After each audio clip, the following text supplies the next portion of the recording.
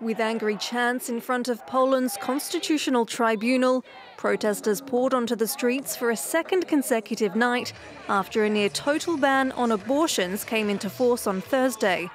The Constitutional Court verdict was first issued in October after a request by members of the governing ultra-conservative Law and Justice Party.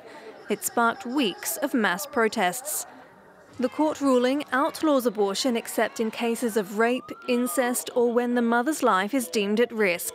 Activists say women were already calling advice services in panic on Wednesday night.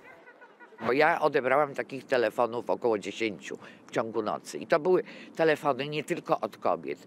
Były też telefony od lekarzy, ginekologów, którzy pytali, czy to już obowiązuje, co mam zrobić.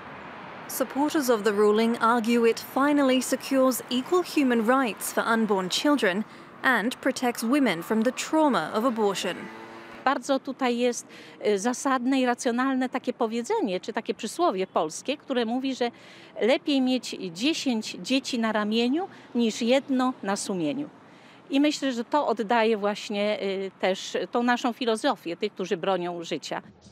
It's a major setback for pro-choice advocates in one of Europe's most devoutly Catholic countries.